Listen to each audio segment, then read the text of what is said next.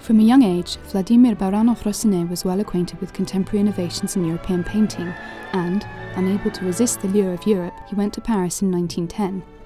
On his arrival there, he relinquished his Ukrainian birth name of Shulim Wolf Baranov in favour of the more European-sounding Daniel Rossinet. The young artist was impressionable and revelled in his exposure to a diverse set of influences in the French capital. Prior to his arrival in Paris, Baranov-Rossinet had already been working in the style of neo-expressionism with strong elements of fauvism, and while he flirted with cubism, he was not a slavish follower. His precocious talent enabled him to pick and choose aspects of different styles which appealed to him, and during the period in which the offered lot was painted, Baranov-Rossinet's works combined Cubist and Cezanneist influences with ideas he had taken from the masters of European modernism, Russian Cubo-Futurism and the avant-garde, as well as the colour theories of Robert Delaunay and Sonia Delaunay. An allusion to Cubism, together with a much more explicit fauvist style, can be seen in the offered lot, Still Life. The composition consists of so vibrant a palette and vivacity of expression that it almost contradicts the essence of what constitutes a still life because of its inherent energy. The painting is not dated, but bears similarities to other still lifes produced by Baranov-Rossinet in the first half of the 1910s. The painting conveys a simultaneous and kinetic perception of the objects depicted, almost contradicting their static nature and placing them at the forefront of the composition.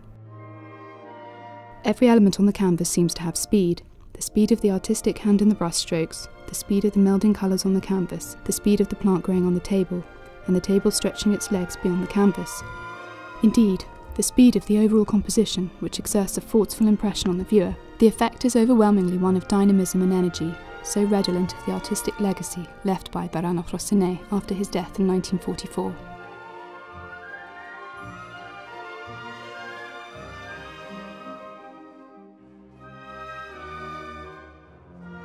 French Ships Departing the Black Sea by Ivan Aivazovsky is a fine example of the artist's work, demonstrating why his oeuvre is so sought after by collectors. Famed in his lifetime, and probably one of the most famous Russian painters of the 19th century, Aivazovsky gained a body of international collectors from his 20s onwards.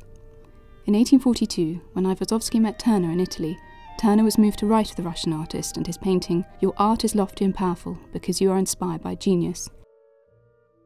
The present lot is from Aivazovsky's body of historical works and appears to show French ships departing a port in the Black Sea.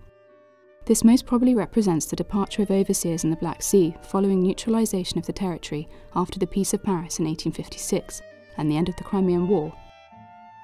French jollyboats can be seen in the harbour collecting passengers for transfer to 3 large ships anchored in the bay, which dominate the composition against a vast mountain range.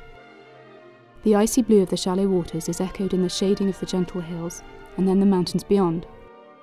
The scene is peaceful and imbued with the calm of ordered activity. Aivazovsky's ability to intimate both life-threatening drama and soothing tranquility is indicative of his artistic genius, and it is little wonder he was so lauded in his lifetime.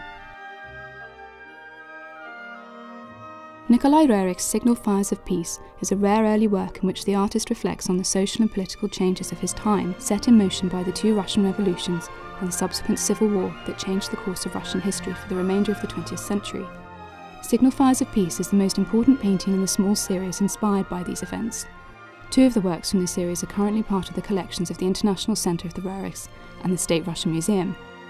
Rerich spent the tumultuous years between 1916 and 1919 in Karelia. Captivated by the solemn and majestic beauty of the European north, Rerich studied Karelian Finnish legends and Scandinavian sagas. The destructive force of the social chaos which engulfed his country in these years had a profound effect on Rerich, who believed in the redeeming quality of the cultural achievements and the progress of humanity.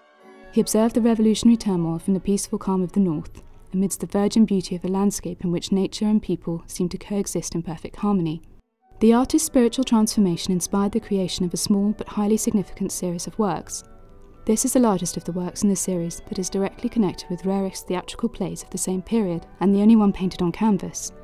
Here the landscape is, for the first time, interpreted as a meditative and mystical component of the work. Every element of the scene evokes feelings of peace, tranquility and harmony. It is evident that here, Rerich attempts to reconcile the eternal natural world with the rapidly changing world of catastrophic events and destabilising changes brought on by humankind.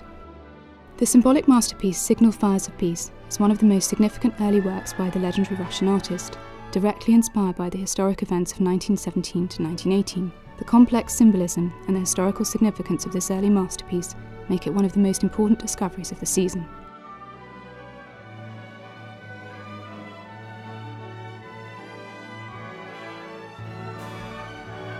Nikolai Guer's Male Nude is a rare example of an early work by an artist primarily known for his later paintings on monumental religious themes. Guer completed Male Nude while a student at the Imperial Academy of Arts in St. Petersburg. Precisely rendered in the classical style, the painting was awarded a silver medal and bears the official seal of the Academy. The painting is inscribed, "Non-matriculated student of the Imperial Academy of Arts, Nikolai Guer, for the exam taking place in the Academy, 23rd of December 1853. Honoured for this study, the award of the Silver Medal of the First Distinction." The Academy awarded the Silver Medal as the highest level of distinction for a work created by a pupil studying at the professional level. The Gold Medal was reserved solely for graduating students. Guer, therefore, received the greatest possible honour in artistic achievement for his Male Nude, distinguishing the work as one of the cornerstones of the development of his career. Male Nude is remarkable not only for the way it demonstrates Guer's technical mastery as a painter, but for the rare opportunity to trace an early accomplishment by a historically significant Russian artist.